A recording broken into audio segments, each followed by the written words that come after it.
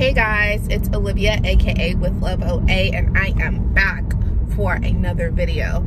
I decided to take a little break because I wanted to wait until I got into my new house so that I could actually film real videos, because I film videos in my car, and it's because like it's not aesthetically pleasing where I live right now. I mean, it's a beautiful home, but I just have a specific vision and a specific look.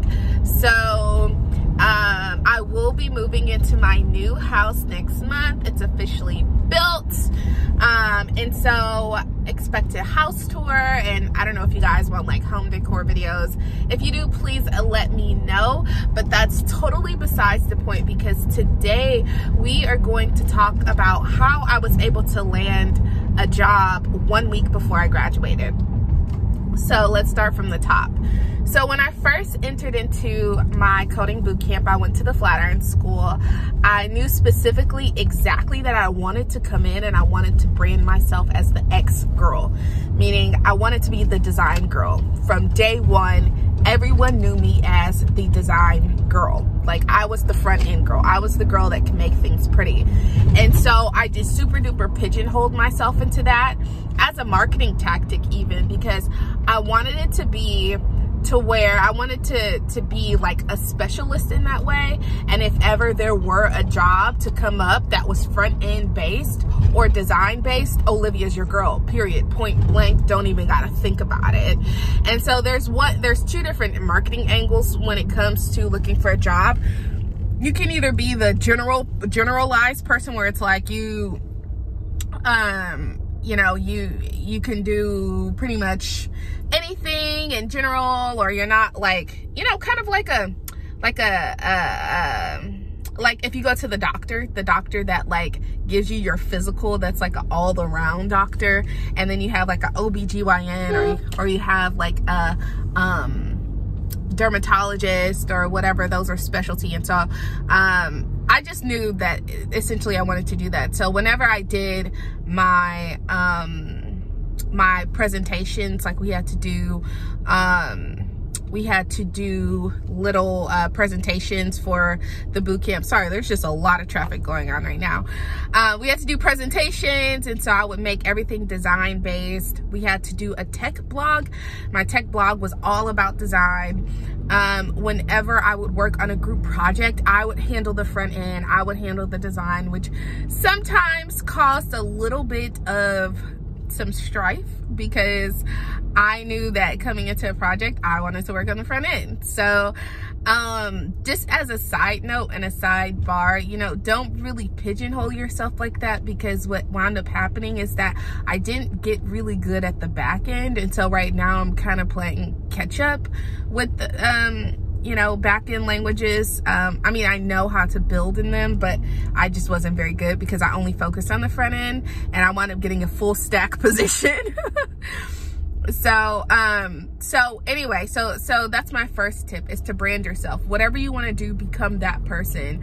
Obviously learn everything you can as deeply and as intensely as you can, but mostly, you know, become the X person. Like, there were people in my cohort that were like, they were just the really smart people. So like, if you had a person that was looking for more experience, hey, this person's your person.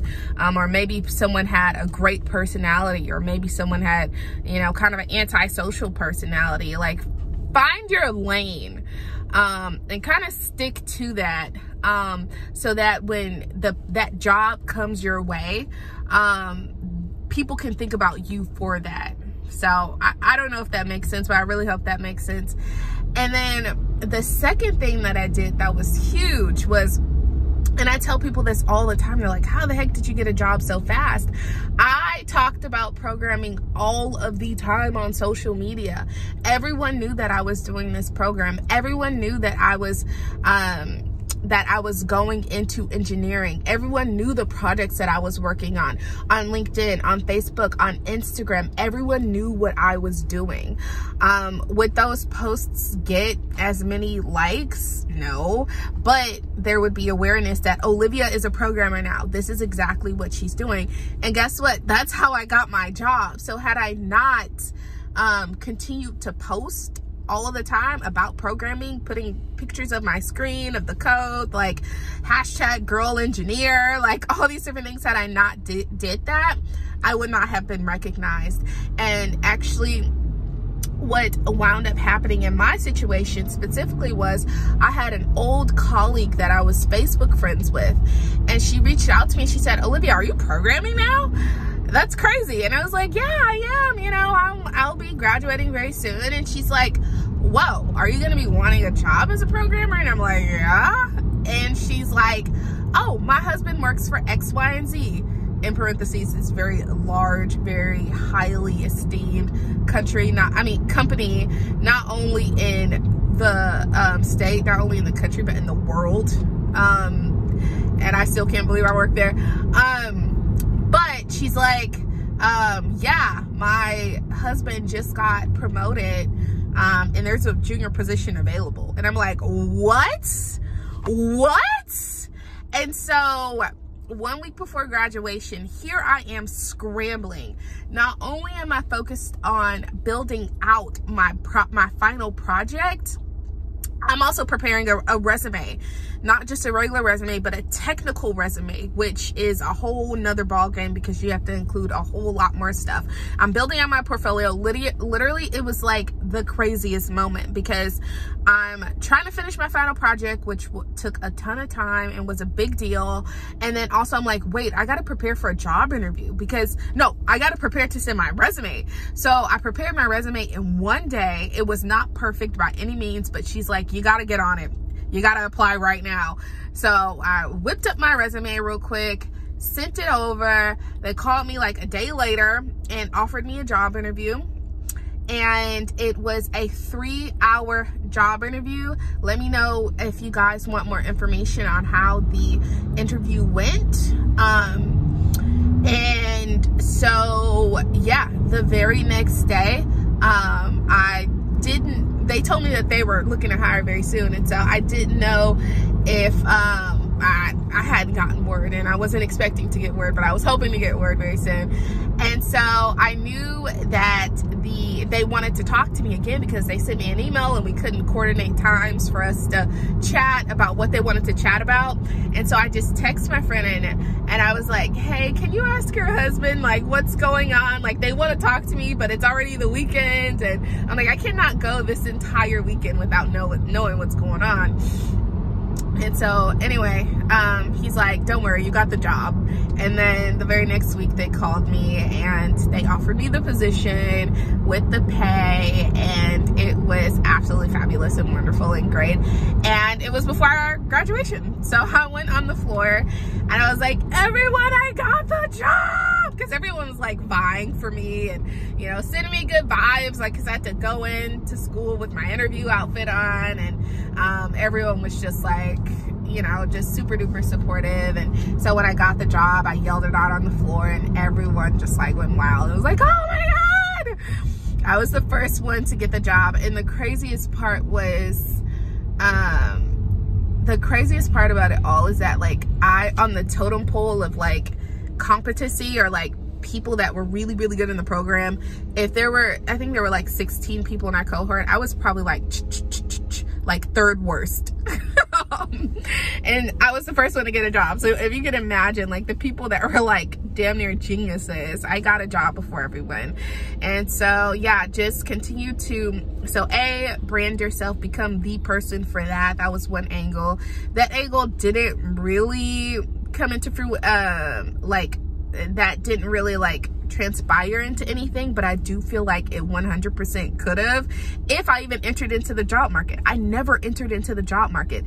The Flatiron School offers, they offer job services, career services, and I worked with my career lady for like 2 days because they reach out in the final month. And so she's like, well, I never really got to work with you, but thank you. Can you give me a survey on how I did?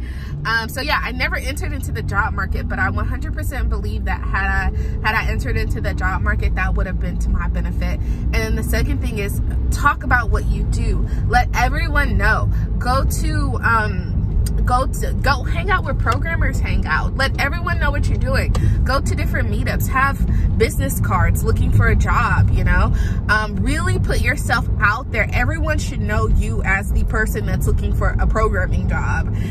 So go to meetups, talk about it on social media, write on your tech blog, just make it all that you are. And I have no doubt that you'd be able to get a job very fast. And so the week of graduation, I found out I had a job, and then I graduated, and then I had 2 weeks before I started the position, so I had 2 weeks of downtime where I spent so much time with my baby. We played, we went to different mommy and me events, we went to baby yoga, we went to everything because I had spent so much time in school, and then I got the job. Then I started work. So anywho, I hope this was very helpful for you guys. Please let me know if it did help you out. Please let me know if you have any questions. Message me on Instagram. I write every single person back, and I love when you guys message me, so don't feel awkward. Some people feel awkward about doing that. And comment on this video, like, subscribe for more really awesome content that's coming very soon that won't be filmed in my car. And I'll talk to you guys soon. I forgot the most important part. I used the law of attraction. Like, I was able to attract that job because I utilize law of attraction tips and tools and techniques. So definitely check out my law of attraction videos because I definitely feel like that played a major part too. So anyway, I will talk to you guys later. Love you. Bye.